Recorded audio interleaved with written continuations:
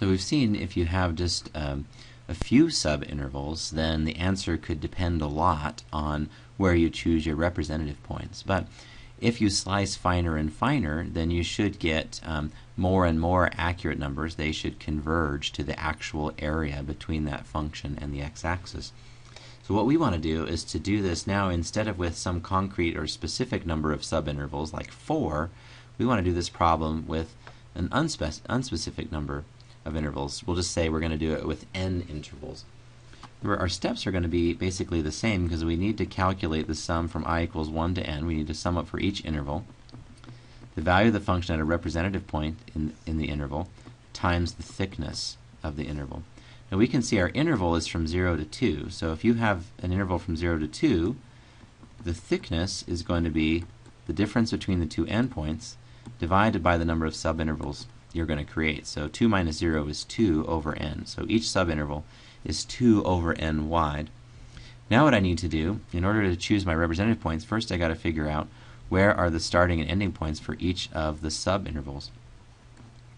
So I know x0 is just going to be this left endpoint, which is 0. And then x1, starting from 0, if you add a space of 2 over n, you'll be at 2 over n. x2, you'll take 2 over n plus 2 over n, so you'll have 2 times 2 over n.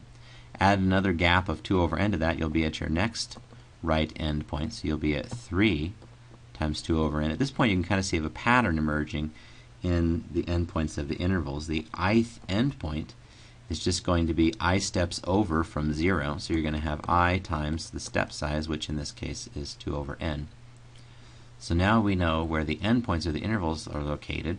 Since we've calculated those might be a simple choice for our representative points. We'll just use the right end points of our subintervals as approximations. Although now that we know these, we could find what's halfway in between two, or we could use the left end point. But this is just a convenient representative point to choose.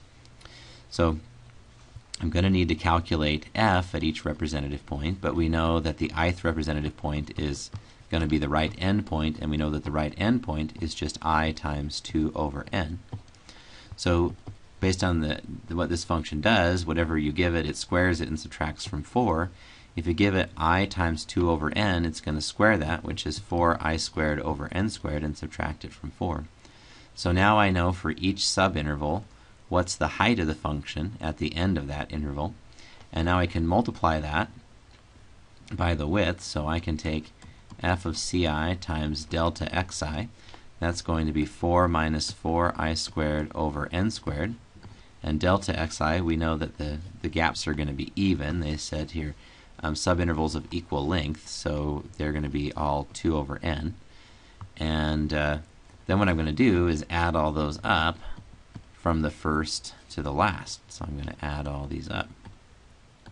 Once I've got that figured out, then I can ask what happens as I slice finer and finer, which if the intervals are equally spaced, then as you just make more and more slices, then the norm of the partition will go to 0. The gap between successive points will get smaller and smaller as you force in more and more points, because you're forcing them to have equal spacing. Okay, so we're talking here about taking the sum from I equals 1 to n. If I distribute, that would be of 8 over n minus 8i squared over n cubed. We know from our rules of sums that this would be the sum from I equals 1 to n of 8 over n minus the sum from I equals 1 to n of 8i squared over n cubed. Now when you look at these sums, 8 over n does not change as the index changes. It's a constant. And so we know that if you sum up a constant n times, you'll just get that constant times n. So this first sum is basically 8 over n times 8 over n times n, sorry, which is basically 8. Now this one, I can pull out the 8 and the n cubed, because those don't change, and I see that what's left is the sum of the first I squareds. So I have 8 minus, knowing the formula for the sum of the first I squares is n times n plus 1 times 2n plus 1 all over 6. I can see that the answer is going to be 8 minus, let's multiply this out here. Oh, this n cancels one of those, so we just have n squared downstairs, and we have 2 goes in there 3 times and in here 4 times. So we have 4/3. What are the remaining terms? We have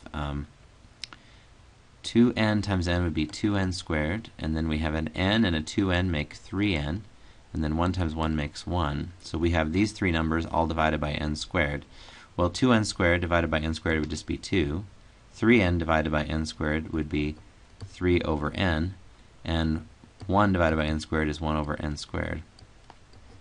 Okay, so I figured out the sum. I used formulas that I knew for sums to get it just in terms of the end point there. They're the top value in the sum.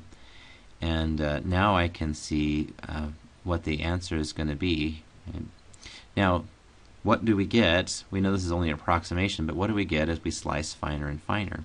Well, if we take the limit as n tends to infinity of this, 8 minus 4/3 times 2 plus 3 over n plus 1 over n squared, and we're going to get 8 minus, as n tends to infinity, this term goes to 0, and so does 1 over n squared, because 1 divided by larger and larger numbers has to get smaller and smaller and smaller, closer and closer to 0. So we're basically left with minus 4/3 times just 2, or that would be 8 minus 8/3. Or if you get a common denominator, that's 24/3 minus 8/3, which is 16/3. We found our answer.